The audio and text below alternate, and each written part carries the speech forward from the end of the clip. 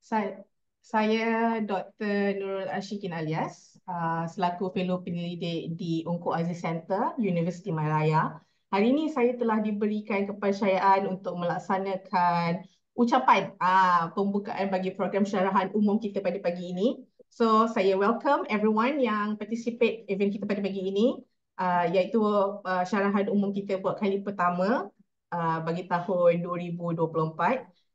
Dan pada hari ini kita akan mendengarkan satu presentation yang I think quite interesting topic yang tajuk syarahannya adalah bertajuk Economic Hubs for Biomass Potential Game Changer yang akan disampaikan oleh Profesor Dato Dr. Ahmad bin Ibrahim yang juga merupakan salah seorang profesor dalam kejuruteraan kimia di UCSI University.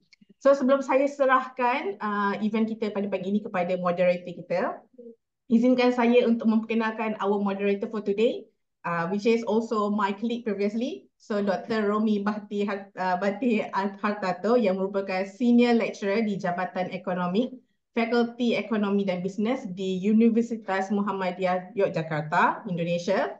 So bidang kepakaran beliau adalah berkaitan dengan Dr. Romi punya kelulusan ijazah sarjana previously adalah dari dalam bidang ekonomi di Universitas Gajah Mada pada tahun 2012 dan beliau juga mempunyai master dalam ekonomi di Macquarie University Sydney, Australia pada tahun 2015 dan PhD Dr. Falsafah beliau adalah daripada Harriet Ward University dalam kajian yang bertajuk Household Decision Making, Empowerment and Risk Attitude di Indonesia pada tahun 2021. Jadi tanpa saya membuangkan masa, without further ado kan, so kita akan teruskan majlis kita dan saya serahkan majlis kita kepada Dr. Romi untuk moderate. Dipersilakan Dr. Romi. Oke, baik. Terima kasih Dr. Syikin atas perkenalan saya selaku moderator untuk acara ini. Oke, untuk selanjutnya saya akan memperkenalkan. So, I think it's better for me to switch the language into English to avoid misunderstanding of what I say if I speak in Bahasa Indonesia. So, I would like to introduce the speaker of this public lecture series at UAC. So, introducing Professor Dato Dr. Ahmad Ibrahim. He is a professor of chemical engineering at UCSI University. He is also a director Tan Sri Omar Center for STI Policy Studies. There is a short biodata of him as the distinguished speaker for this event. So, Professor Ahmad Ibrahim has spent 30 years in the rubber and pulp industry, IM, Porim, and MPOC, covering R&D and technical marketing. He is passionate about the issues on sustainability and the plight of small farmers. He also has served in various capacities at CIRIM, ASM, MIC, TPM, and MAS. He also worked as a senior advisor to Germany's Fraunhofer Applied R&D Network, a fellow of the Academy of Science Malaysia, Asian Academy of Engineering and Technology, and also of the International Rubber Research and Development Board. Now he is leading the newly established Tan Sri Omar Center for STI Policy Studies at UCSI University. He actively contributes to media writings and column on science, sustainability, R&D, economy, and more in the NSP and STAR. So without any further ado, our distinguished speaker, Professor Ahmad Ibrahim, will give us interesting talk about economic hubs to incentivize ways to wealth business can be game changer. So please, Professor Ahmad Ibrahim, the time is yours. Oh, thank you very much, Dr. Romi. Bismillahirrahmanirrahim. Assalamualaikum and very good morning to everyone who is attending this talk. And I would like to thank the Ungku Aziz Center for Development Studies for giving me this opportunity to speak on this very important topic for me about how we can utilize or exploit the big biomass quantities that we have in the country to create economic wealth, to create jobs. So my talk today is to share with you an idea about creating these economic hubs for biomass. And I believe this can be the game changer for the biomass discussion. Next slide, please. So this is the agenda for today. I'll first talk about the palm oil industry itself and how it has been performing over the years, and how palm oil actually is a very major industry for Malaysia, and the biomass that it produces is still largely untapped, and how Malaysia can actually exploit this vast resource to drive some new economic path for the country. And I will also talk about the economic value of the biomass and the many types of biomass from the, not just from palm oil, there are also biomass from other sectors, especially the municipal solid waste and other agricultural residues. And then I will talk about this idea of creating this biomass hub because we need to properly structure this industry if we are to really benefit from this resource. And then I will conclude. Next slide. Yes, palm oil is always, for many years, have been a very important commodity economy for Malaysia, and now also Indonesia. In fact, Indonesia is bigger than Malaysia now in terms of production because they have more land. We have reached the limit in terms of land size, just under 6 million hectares. Our production is about 18.5 million tons, and FFB is a fresh fruit bunch, is about 15 tons per hectare. And we can see from these slides the oil extraction rate. And we also import some palm oil because we have a thriving processing, refining industry in Malaysia. And the palm oil price has remained quite attractive in the last 2-3 years. So this is what has spurred the growth of this industry. Next. Next slide, please. So in terms of the planted area, now we have in Peninsular Malaysia about 2.5 million hectares, but I must tell you that even you go by the state, Sarawak is now leading with 1.6 million hectares. And you look at the mills that we have, it's more than 400 mills. These are the mills which process the fresh fruit bunches into the crude palm oil. And Sabah is also big, next after Sarawak. Next slide. You can see from this slide that we have benefited tremendously from the palm oil economy. We are the fifth world largest producer of oils and fats. There are 17 oils and fats in the world. Of course, palm oil now dominates. We are the fifth world largest. The others are, of course, Indonesia, we have Brazil, Argentina. These are the major producers. And we account for only 8% of total global oils and fats. And we are the second largest exporter because palm oil now dominates the trade, the international trade in oils and fats. Indonesia is the largest exporter. We are second. And if you look at in terms of export of Malaysian palm oil, we are 15.6% of total oils and fats export. And in terms of palm oil trade, we are close to 30%. Next slide, please. So in terms of the oils and fats situation in the world, you can see that palm oil accounts for a big chunk. We were not like that before. those days it was soybean oil was dominating, but through the efforts of Malaysia and Indonesia, we have become the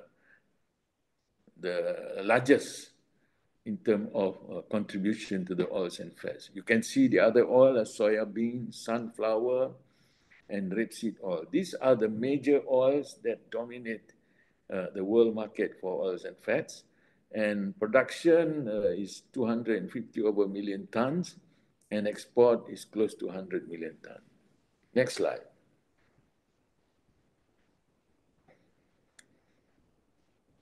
And these are the major palm oil producers and exporters. Of course, Malaysia, Indonesia dominate the production. And in terms of exporters, we also dominate. There are many others like Colombia and some parts of Africa, West Africa, Thailand also. But we can say that almost more than 85% is Malaysia, Indonesia. Next slide. And consuming countries, of course, consumption is very much related to the population. And you see, Indonesia, although it's a big exporter, is also a big consumer of palm oil. Malaysia is number 5, but the other big markets or big users of palm oil are India, EU, and China. So India, in fact, is 12%. Next.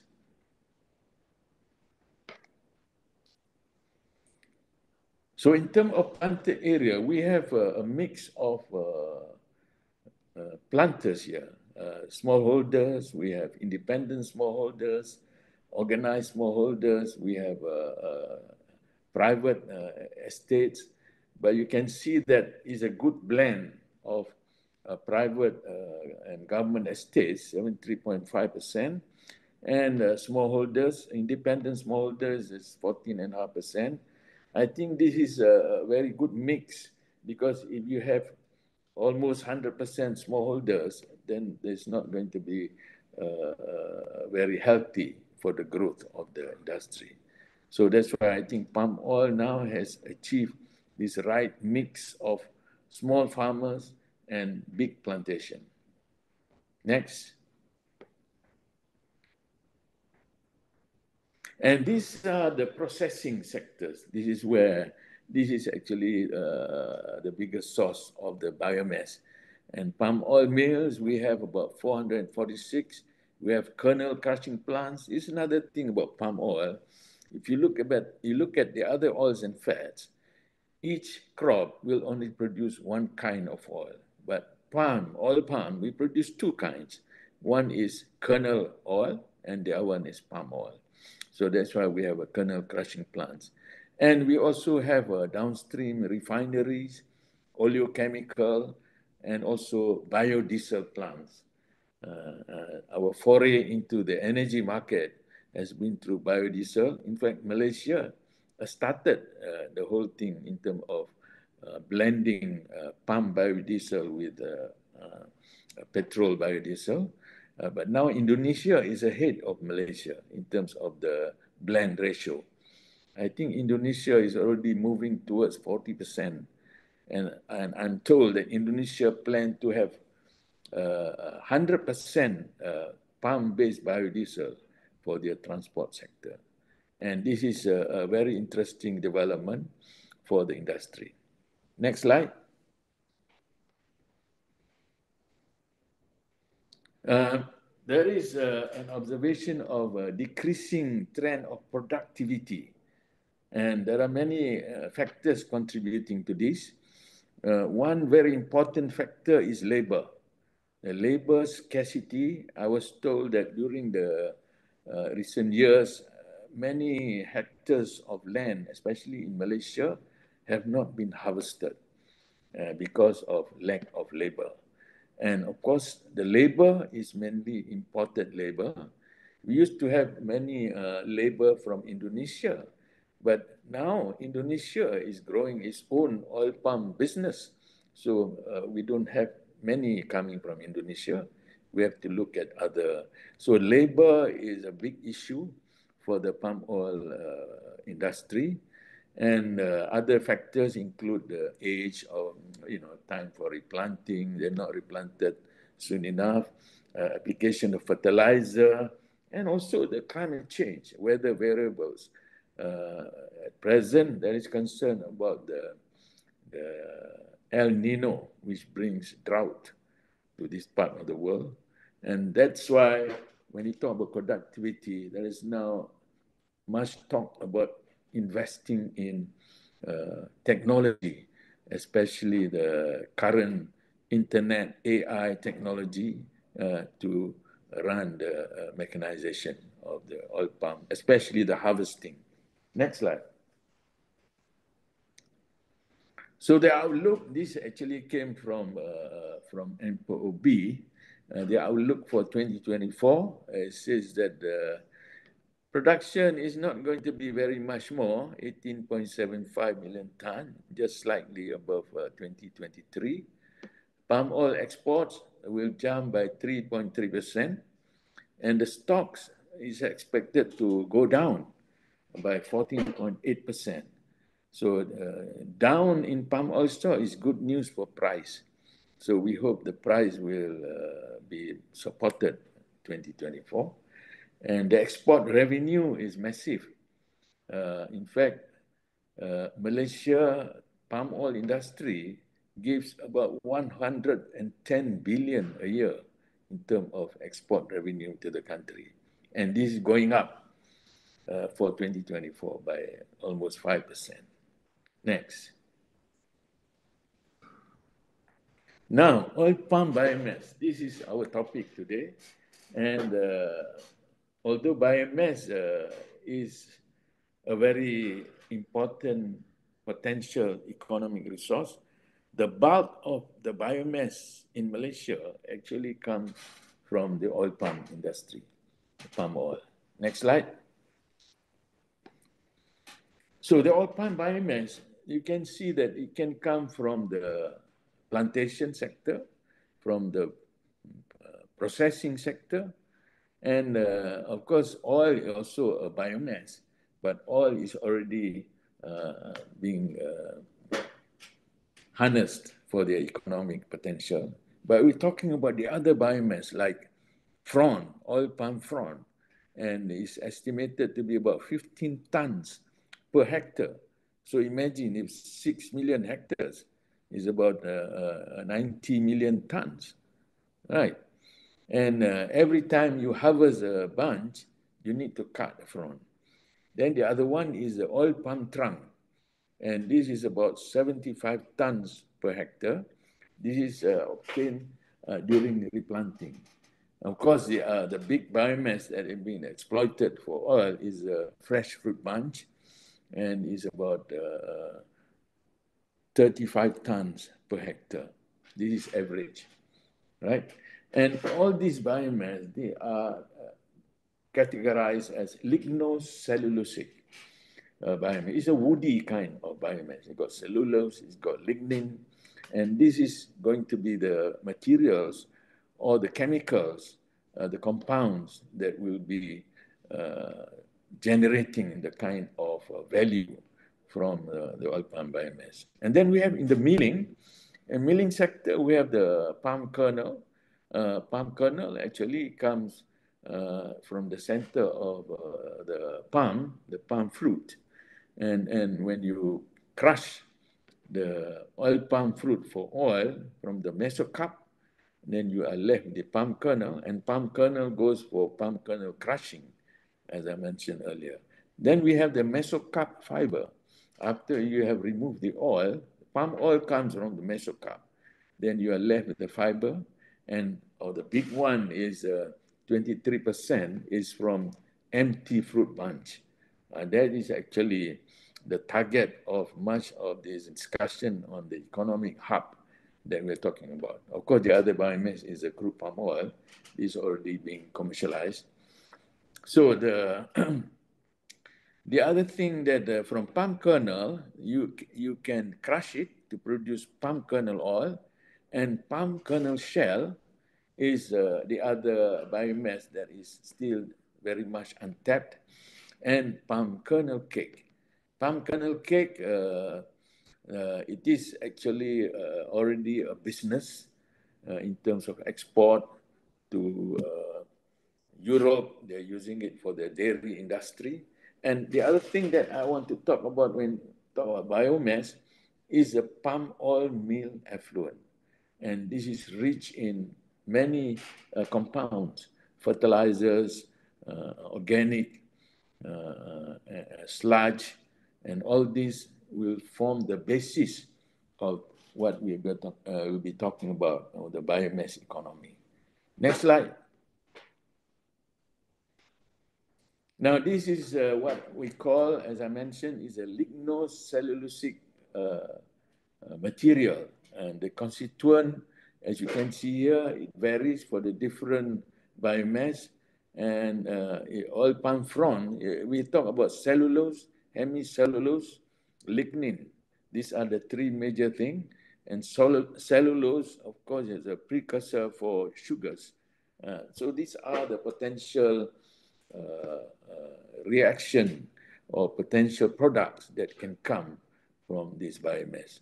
So we see that in oil palm frond is a very high concentration of cellulose and hemicellulose. So is oil palm trunk. And I'm told that some of these biomass oil palm trunk, they are rich in sugars, which has been researched for production of ethanol. Bioethanol is another important energy or fuel. And then the current interest that is very big now in Malaysia is the empty fruit bunches. This is where this is produced from all the mills in the country. You see, like oil palm frond is not very easy to collect because it is in the plantation. Oil palm trunk, you can only collect after each replanting. And then the palm kernel shell is coming from the crushing of kernel and palm kernel cake. So these are the major biomass that are of interest. And I think in terms of practicality, we are looking at the EFB. This is the one that is most easy to collect from the mill, and is also on a daily basis, you can get many quantities of this. Next.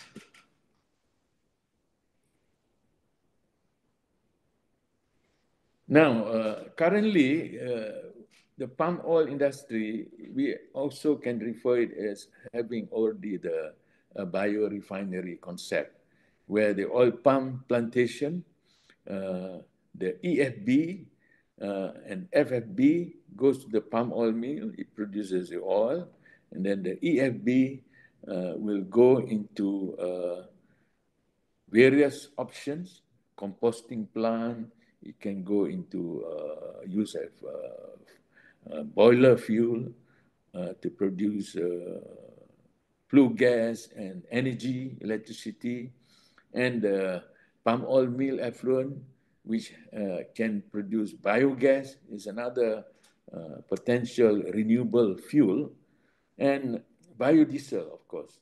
So in fact, if in the past, palm oil was only looked at as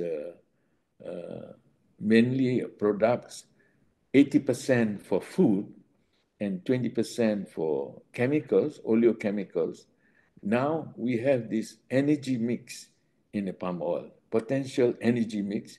Of course, the one that is commercialized is biodiesel, but the other opportunities which have yet to be fully capitalized are in the EFB, and of course the other biomass. But EFB will be the focus of my idea to create this economic, the biomass economic hub. So there are a lot of potential product from this biorefinery network. Next.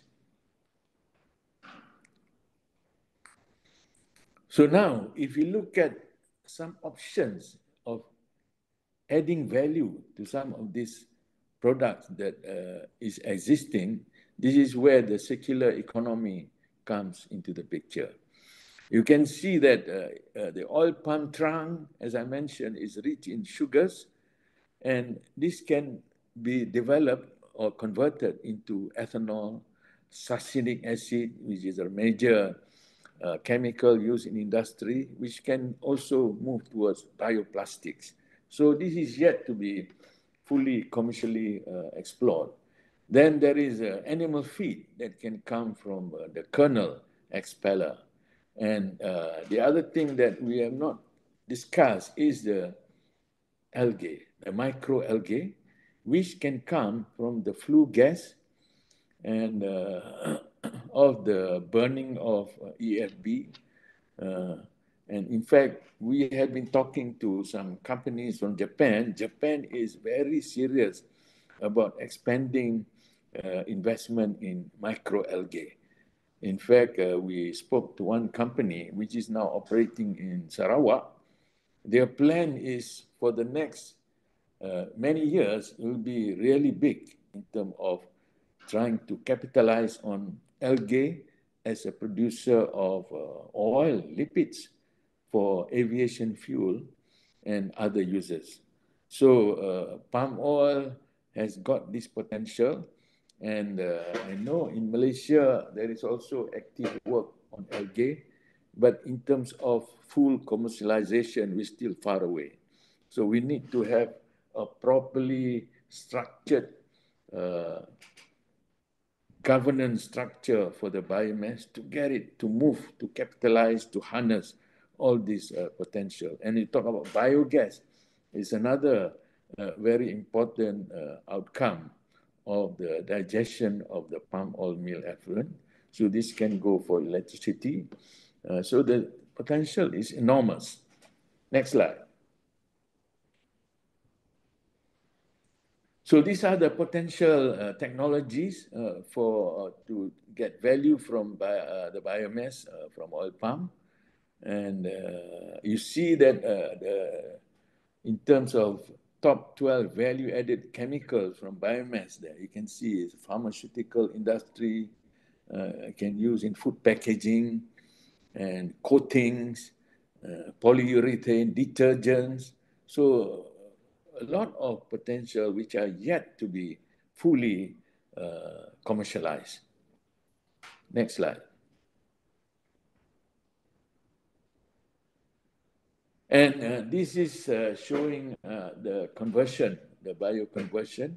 It can be a microorganism using fermentation and also through other non-enzyme process, even through combustion and in combination of combustion and other chemical and biological reaction, we can produce all these high-value products from the oil palm biomass. Next slide. And this is on the biogas, as I mentioned earlier, the palm oil meal effluent. The recovery of biogas is not only important for economic reason, but one of the issues faced by the palm oil industry is the greenhouse gas emission. And greenhouse gas emission can come not only from the processing, but also from the plantation. And in the processing, the main source is methane. Methane in the biogas. You see that biogas is about 65% methane. And if you listen to the recent discussion at COP28, the Conference of Parties, which was held in Dubai, methane has now come under a lot of attention in terms of global warming. And palm oil will have to take steps to reduce emission of methane, especially from the biogas. But there are also other sources because methane gets produced when there is rotting of cellulose, organics. So we need to be very careful about the whole process of managing our biomass. And one big concern is a lot of the EFB is sent to landfill. And this is another very important source of methane emission. So if we do not take steps to reduce this emission, this can lead to a negative image in terms of greenhouse gas emission from palm oil industry. This is already a problem for the European market. Of course, they look at deforestation as the other one, which also lead to emission. So emission to me is a very important area that the palm oil industry has to look at. Next slide.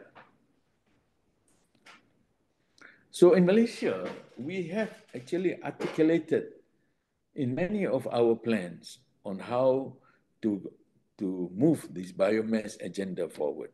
We had it mentioned in the 12 Malaysia plan, in the new energy transition roadmap, in the new industrial master plan, and many other development plans. Biomass, and recently the government is a wise move to launch again the biomass action plan. We used to have a biomass strategy many years ago, but our problem in the country is we don't have a proper structure to move this industry forward. So in all these plans, we mentioned that we need to capitalize on EFB as an economic resource. We need to adopt sustainable management practices to achieve this very important net zero target. And we need to develop a thriving biomass industry. We talk about green economy, and biomass can be a resource that can drive a green economy. And we need to tap on the EFB as bioenergy in terms of energy transition and support research and development for biomass conversion. At the moment, I think research and development is quite scattered. It's not like palm oil. We have a Malaysian Palm Oil Board, which actually focuses on all R&D on palm oil. But biomass, we have it done in universities, in research institutes. So it's quite scattered. We need to structure this to drive this industry. And of course, we need to attract investments ultimately in the biomass business. I'm told that there has been much interest in investment from overseas to try and capitalize on our biomass. But this could not take place because of problems of supply, logistics, and all this will have to be taken care of if we are to truly benefit from this resource. Next slide.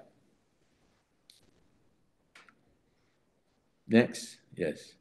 So in terms of EFB, we produce more than 20 million tons a year. And this is a big economic potential. And this biomass, if it's not well managed, it can be an environment hazard. As I mentioned, methane emission the landfill will be overflowing with this. And it's mentioned here, a very big amount is now dumped at landfills or incinerated and discarded in open areas. So we are wasting on this biomass. So I think the recent launch of the Biomass Action Plan by the government is a good move, but we need to have a proper structure to drive this industry.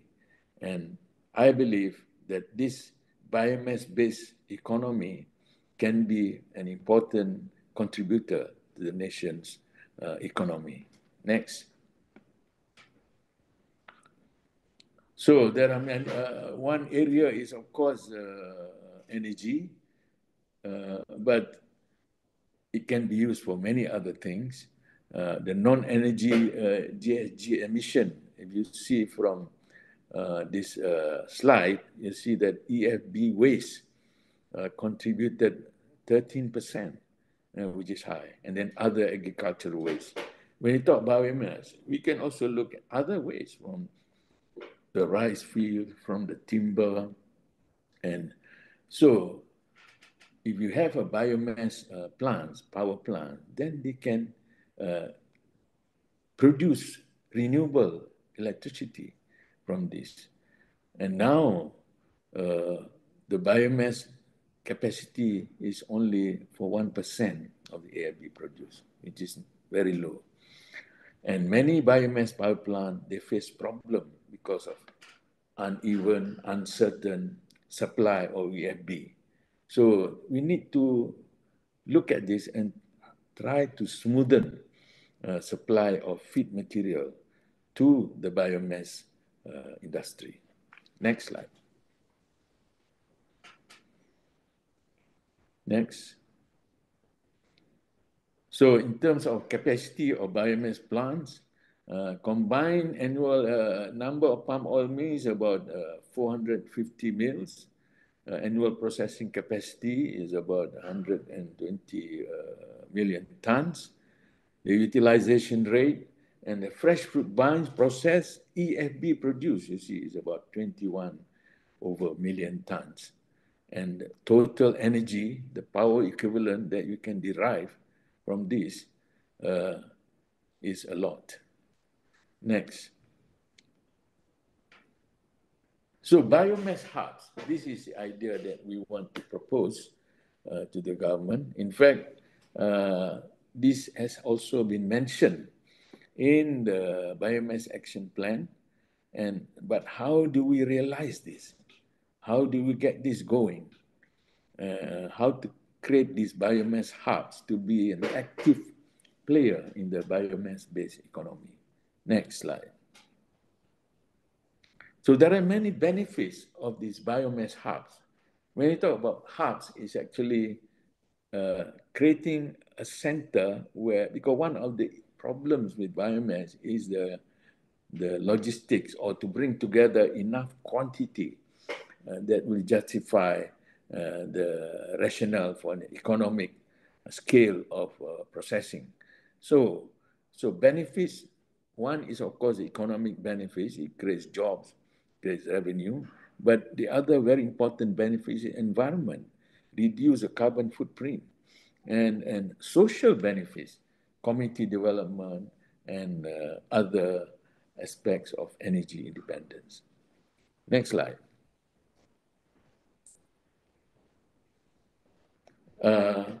Yes, I think this is a repeat. Next.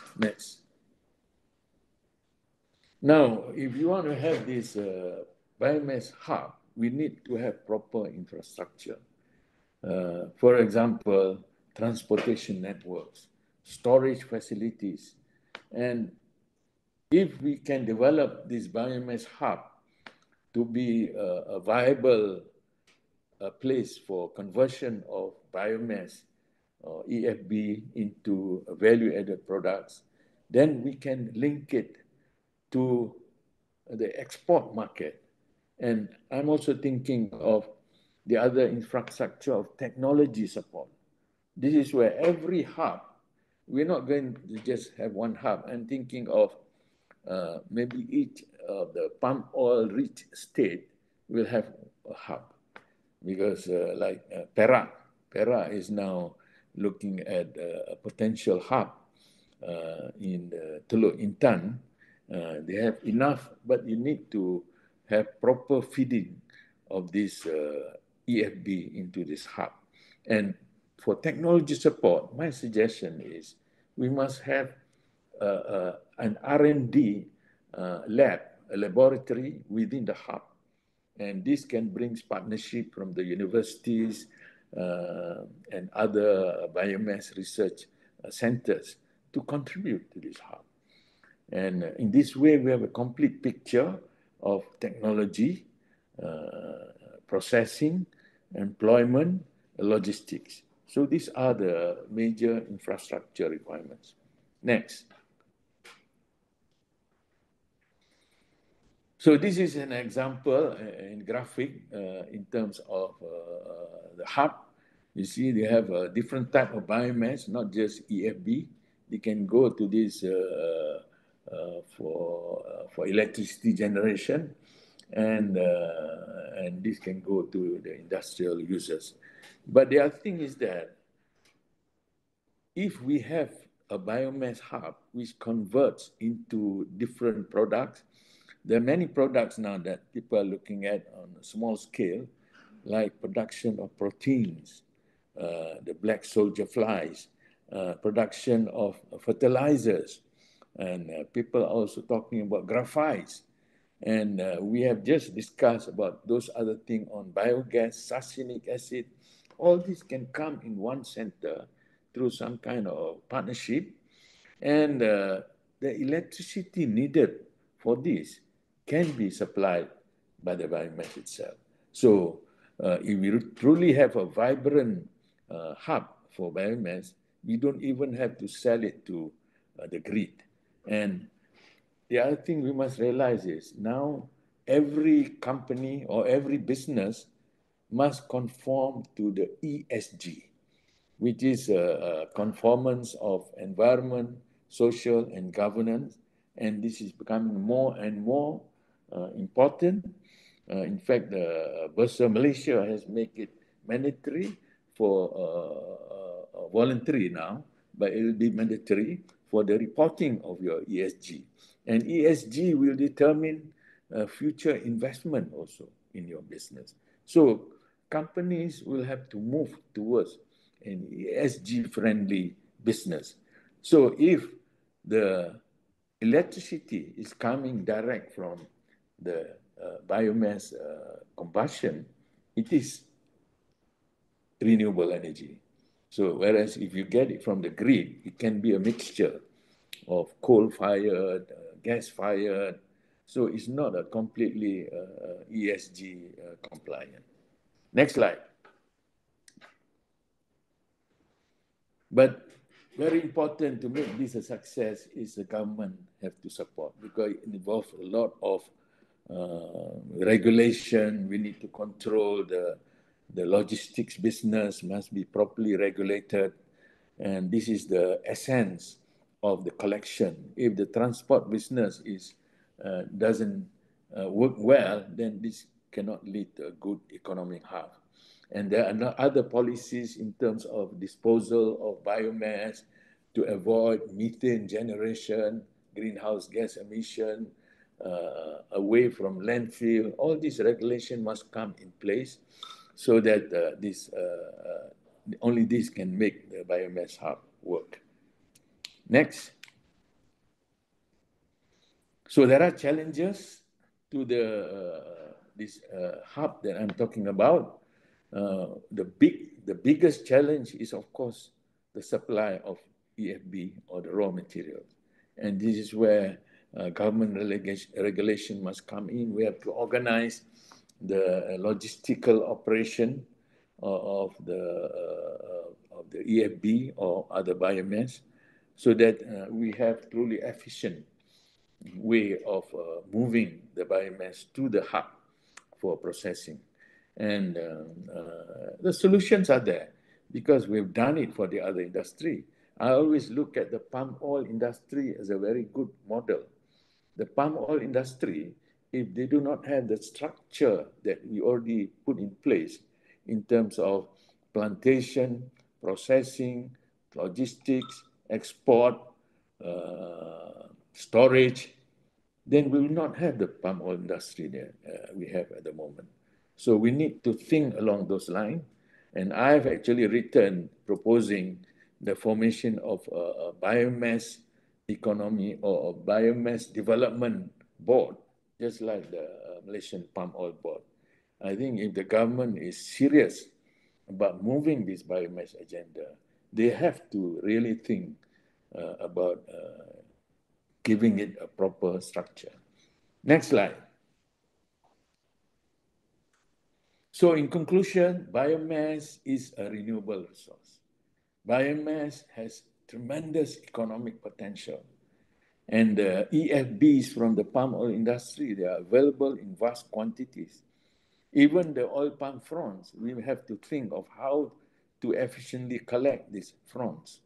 They can be another big source of biomass. And there are many studies which show that AFB biomass can be converted into high-value products. We're talking about even products like graphite, graphene, and I'm told that with the development of the EV industry, batteries, they're going to need a lot of those graphites. Logistics, of course, form the major challenge, and this is where the government needs to step in to have the proper regulation and governance. But biomass hub, to me, is a very big potential way to harness the vast amounts of biomass that we have in the country. Next slide. So in terms of the way forward, the abundant biomass can be a promising feedstock for biorefinery, as we explained earlier. The wastewater from palm oil industry is a suitable source for circular economy. When you talk about sustainability, one of the main features of sustainability that is discussed in the world is to move toward a circular economy. That means the waste from one industry will be a feed material for another industry. So we need further work to look at the techno-economic feasibility of this bioconversion, and this can be done. That's why we need to have the technology and research arm of the hub, and whatever it is, technology integration and resource optimization, they form the key to successful implementation of this bioeconomy. Thank you very much, Dr. Romi. That was my presentation. Okay, thank you very much, Professor Ahmad Ibrahim, for your interesting presentation and topic. So if there's anyone who would like to pose question, you are welcome to ask directly or to invite to or try to type your question in the chat box. So before moving to the question, I would like to provide a summary of the presentations from Professor Ahmad Ibrahim. So efficient organic waste management is crucial for achieving net zero goals. Untreated organic wastes, particularly from agriculture, emit potent greenhouse gases, causing environmental challenges. So converting waste into valuable resources is a business opportunity. While Malaysia grappling with palm oil mill empty food benches suggests creating economic hubs for waste to wealth ventures. A comprehensive plan involves waste analysis, product identification, technology exploration, and collaboration between industry and research institutions. Regulatory enforcement, structural financing, infrastructure investment, efficient supply chains, and public communications are vital. Strengthening collaboration and incentivizing waste to wealth business can lead to a sustainable circular economy, transforming waste into valuable resources with economic and environmental benefits. So that's my little summary. So I guess there is one question from Jafar Ahmad. So you mentioned about the idea of creating biomass development board similar in line with MPOP. So can you please elaborate more? Which ministry will be responsible to oversee these ideas? Thank you for the question, Jafar Ahmad. So please, Professor Ahmad, uh, you can respond to this question. Oh, can you repeat the question? I didn't quite hear that. Okay. So you mentioned about the idea of creating biomass development board similar in line with MPOB. So can you please elaborate more? And which ministry will be responsible to oversee this idea? Yes. Okay. Thank you. Well, actually, Biomass Development Board, my idea is to establish along the lines of the Palm Oil Board, where you have this close collaboration between industry, government, and research. So this has worked well, not only for palm oil, for rubber at one time it was working very well. But rubber, the problem is the mix of the production is now very heavily towards small farmers. We need to have a blend of this. Now, the ministry, the most appropriate ministry, of course, because the bulk of the biomass we're talking about is empty bunches from the palm oil industry. So the biomass action plan is now is put under the Ministry of Plantation. So the way to start is the Ministry of Plantation will be a good way to start creating this board. But very important, I want to mention is we must have industry participation to drive this board, as has happened with palm oil. Because industry participation, the industry understands the business better, and they will provide the necessary input to guide the board towards creating a vibrant biomass-based industry. Thank you.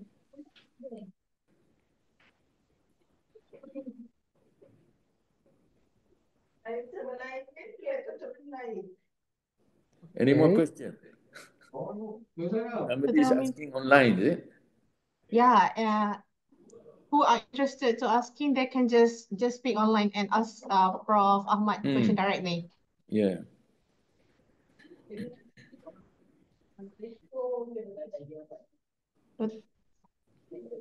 Dr. Romi, we got another question. Yes, there is one question from Nifakan Sritaran. Excellent presentation. Thank you very much. The recent COP28 and currently ongoing Davos 2024 of World Economic Forum have close focus on net zero emission and launch funds for loss. How biomass could assist to achieve net zero? Thank you. Oh, you're talking about the World Economic Forum, is it? Mm-hmm. That they are prescribing net zero emission and how biomass can. Well, as I mentioned, biomass, if not properly managed, it can be a source of emission, the greenhouse gas emission. But if we can manage it properly, we remove that emission. I mentioned earlier about methane emission. For methane is almost 20 times more potent than carbon dioxide in terms of greenhouse gas. And if we can manage this biomass well, we not only achieve the target of net zero, but we also derive the economic value from this biomass. And as I mentioned, this biomass is rich in the basic compounds of cellulose, hemicellulose, and these are actually the building blocks for new product. As you know, one of the main concern in the sustainability discussion is our resource depleting. We have a depleting resource. Our major materials are depleting. So this can be, this renewable biomass can be another source to replace those depleting resource from the natural system. So it can solve both. It gives economic value and it also solves the emission issue. Yeah. Okay, so very fruitful sharing, Professor. Thank you. So, any other questions from the audience? You can ask directly with your own voice. Okay. So there is one question.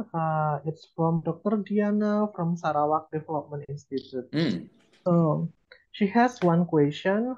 How can the development of a biomass hub engage and benefit local communities, ensuring social sustainability and support for waste to wealth initiatives, especially in rural areas? Thank you.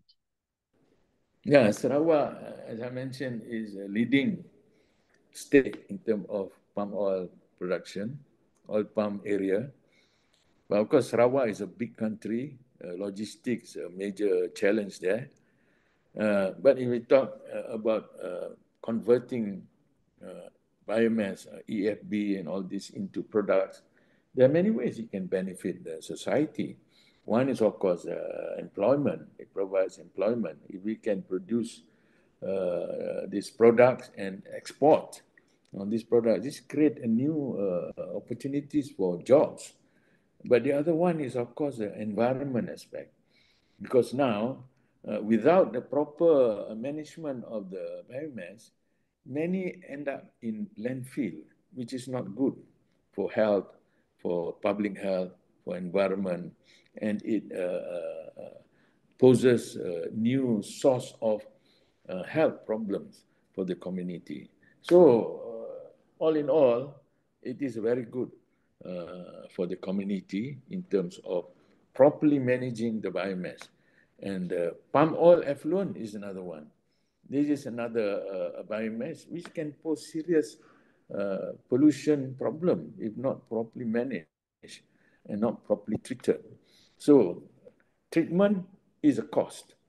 To build treatment plant is a cost.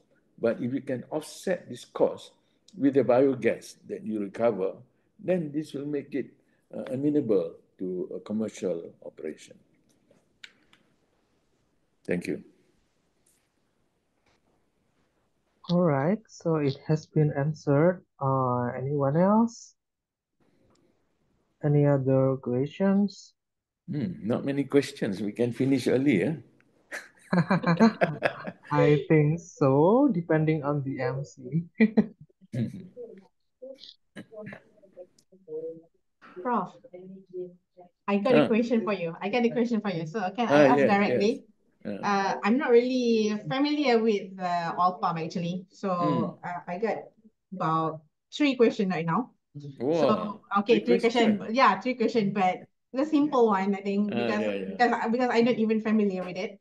So I saw in your slide about the graph about independent smallholder and organized smallholder. May I know what is the difference between those two?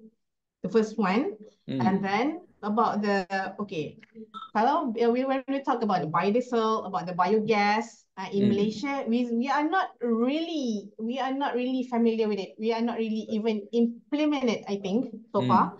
So from your opinion, Prof, what do you think about how we should implement it to make it successfully in Malaysia? Because as you said in your presentation, we have so many obstacles in terms of logistic, facilities, EFB. So from your opinion, what should we do to implement it successfully in Malaysia? That's my second question.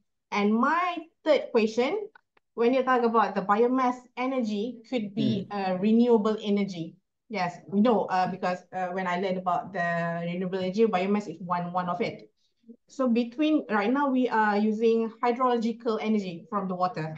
So between biomass energy and hydrological energy, which one is better, or else how much the capacity of the biomass energy could be supported the hydrological energy itself in Malaysia? Yes, please. That's just 3 questions from me. They're all very tough questions. Not too wrong. So anyway, the smallholders, we have organized smallholders that like Felda, Felcra. Okay, that's not organized. These are organized. Okay. Independent, they're on their own. Small holdings on their own. I see. So they're not so organized.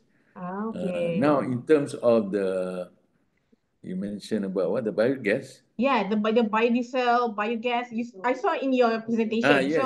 Yes. I'm thinking how we could implement it in Malaysia successfully. Yeah, that's why. So what is happening now is that there are many people looking at producing biogas, sell as cooking gas, and well structured.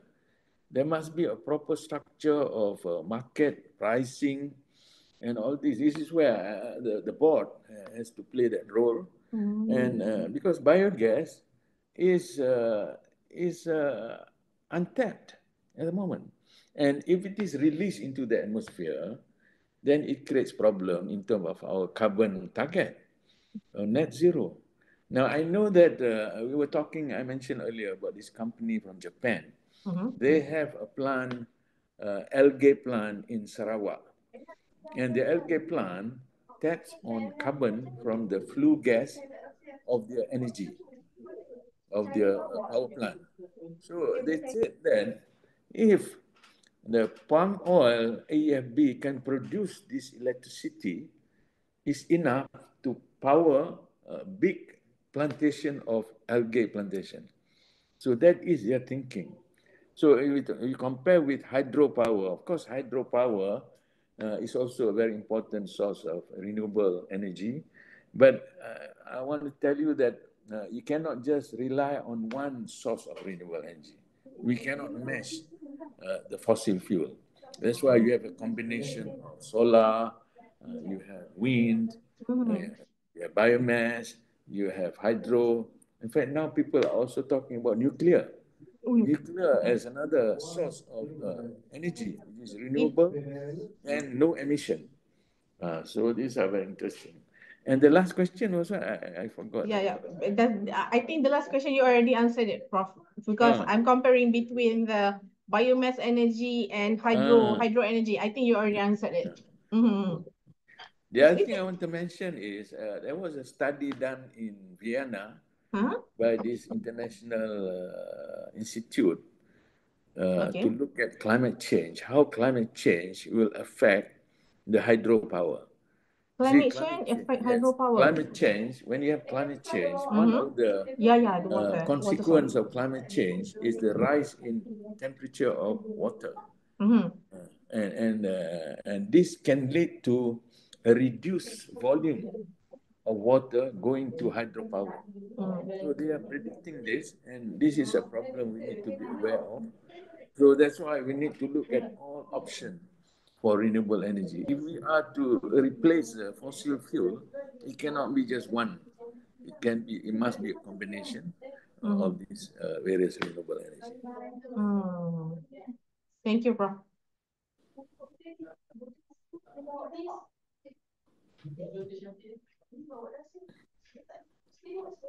Okay, so I guess there is another question from Jafar Ahmad.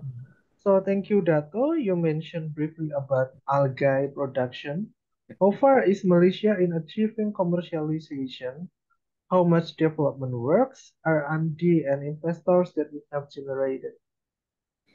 This is algae. In fact, to me, algae is another biomass. Whereas the other biomass are residues from agriculture, algae is one that you produce, a biomass that you produce.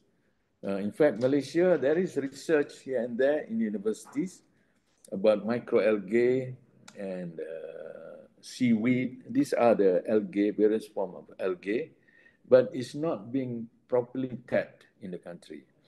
And microalgae is a very important source of feed for aquaculture, which we import a lot.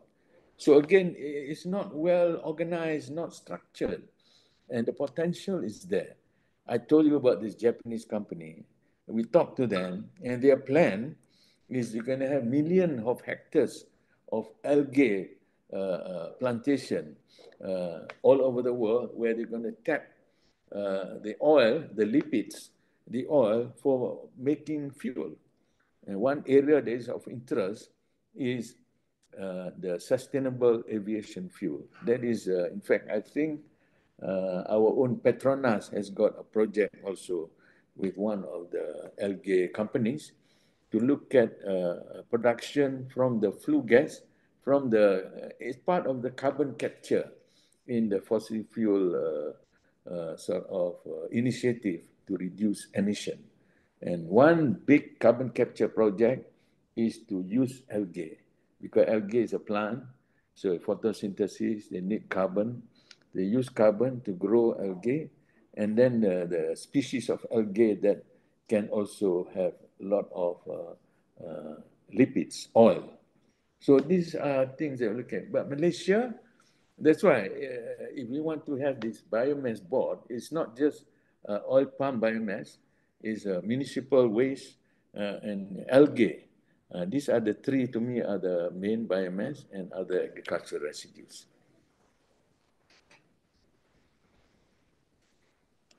All right.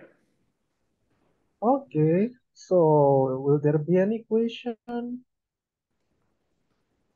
So does everyone agree that we should have this board?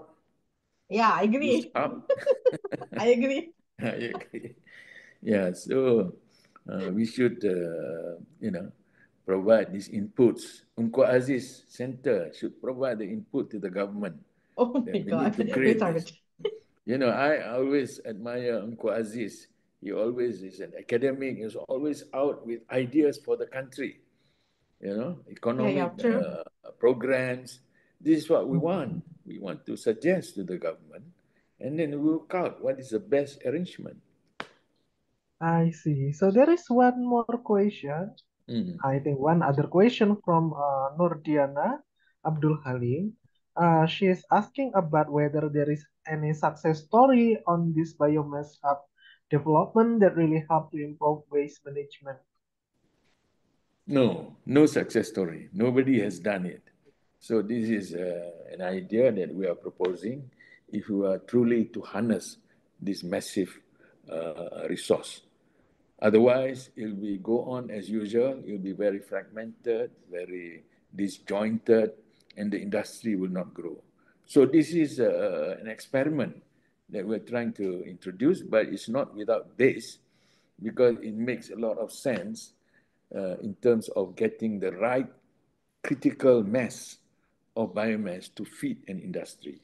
The problem with waste is that waste are produced all over the place, but to feed a viable economy, you need to have a certain volume. So this is where the challenge is, and we can't do it the way we do it at the moment. It will not happen. So nobody has actually used this idea, but it is to me it's just like any idea to bring together groups, like when we did Ungku Aziz. One of his greatest idea was Tabung Haji. Tabung Haji, yes. Yeah, he brought people who has a common mission to contribute funds, and that create and of course Felda. So these are things that we bring together, cooperatives or whatever.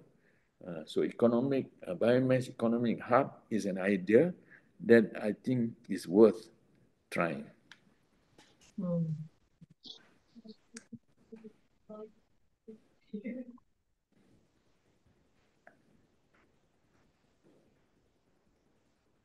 Okay, so is there any question?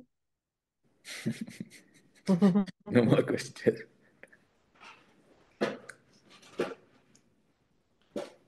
Okay, so Dr. Shikin? Yeah. Should I take over it from here right now? I think so. Okay. Okay. Thank you very much. Okay. Terima kasih banyak, Prof. Dr. Ahmad. I'm very interested with the topic because memang kalau dengar tu macam wow, banyak idea, banyak potential should be come out after this kan. So macam thank you Dr. Thank you Prof. Thank you Dr. Romi for the very maybe if I can suggest. Yeah, Prof. Maybe we work together, Ungku Aziz and Tan Sri Omar. We are welcome you with open hand. Research on this. Yeah, why not? We are welcoming you with open hand. Okay, all right. Okay. I think there remains one question from Joshua Rungong. Oh, another question, Another Prof. question. Yeah, another question. Another question. So, Prof, can a biomass center be a method in collecting garbage from rural rivers settlement as we are from municipal coverage? For example, we are from Song district, so Sungai Rejang is another polluted road by rubbish from Belaga and Kapit. Oh, you're talking about municipal waste, is it? Rubbish. I think so. Yeah. I mean, it can work, but the thing is, how do you get people to send this waste to the center? It's all about getting a collection center for this waste. And of course, if you talk about municipal waste, it needs also to be changed in behavior of people. And this is another topic. In fact, I have written on this as well. How to get people to change their behavior to separate garbage and all that. Now, I think they're not incentivized. There is no value given to. There's no value. There's no market. So this is why, again, they need all this structured governance to move people to change behavior and to do what is best for them and the environment. Yes. So that's why when I say hub, not just for oil palm, it can be other biomass as well, as mentioned earlier. So we can create a model first for oil palm because it is abundant and also easy to collect from the mills. So we create that as a model and see if it works well, then this can be extended to the other biomass.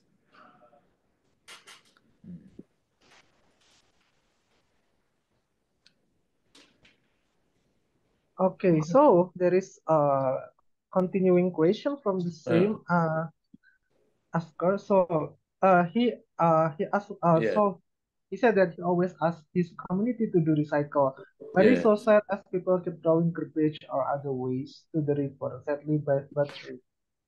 Yeah, because recycling is a behavioral change. Yeah, Our mindset. culture, we're not used to that. You cannot compare with Japan, all this. So how do we change that behavior?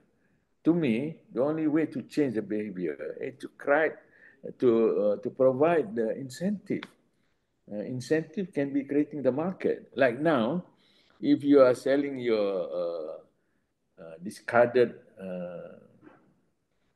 besi buruk, we call it, we just Zero. go to the the buyer, which is not transparent in terms of the market. What is the price they pay? You know, so we have to create all this. If we want people, okay, plastic. If you have plastic waste, where do I send it? How much do I get for it? If you go to Germany, their plastic bottles they have in each supermarket. You can go and put your plastic bottle and you get some credit. So all this mechanism, who to create this? So this is why I think the Ministry of Local Authority and all this and other ministries should come together to move this. Otherwise, you'll be talking about this, separating out the waste forever. Will not happen. Yeah, has to be proper market for this. All right.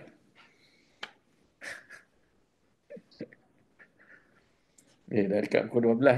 Itulah dekat pukul 12 dah. Okay. Tak ada question lagi. So far, Dr. Romi tak ada kan rasanya? No question. So I'll just take over, okay? Yeah. Sure. Okay. Okay. Thank you to Prof. Ahmad, Dr. Romi for a very insightful and very informative discussion for today. So I'm really, really thank you for everyone who still stay with us till the end of our public lecture. And we are really welcoming if you guys can still keep supporting us for our next our public lecture for the 2004 and years coming. So before we end our session for today, could everyone please turn on the camera so we could snap the group picture. Boleh tak? Turn on everyone punya camera so kita boleh snap group picture. So staff akan snap after this. Pali akan ambil alih ke? Pali tolong masuk. Ya, Doktor. Ya, Doktor. Saya. Okay, semua orang dah turn on camera eh? So kita akan snap, Fadli akan count.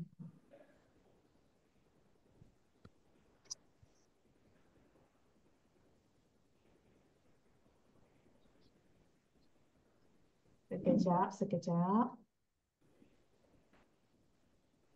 Dah ke Fadli? Dah tak ada yang nak buka dah.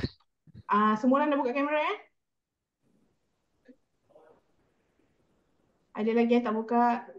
Zarina, Norshida, anyone? Tak ada nak buka dah? Okay, okay. Kalau tak kita snap je lah. Okay, semula sedia.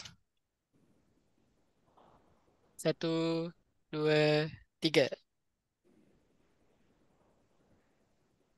Lagi sekali ke? Ya. Sekali lagi. 1, 2, 3.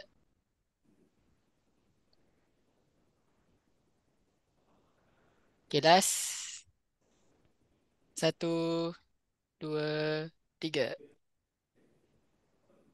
Okay, terima kasih semua. Okay, selesai our session. So kita akan jumpa lagi for the next time, okay? Prof, terima kasih banyak ya Prof. Thank you Dr. Thank Romi. you. Thank you, Yeah. Prof.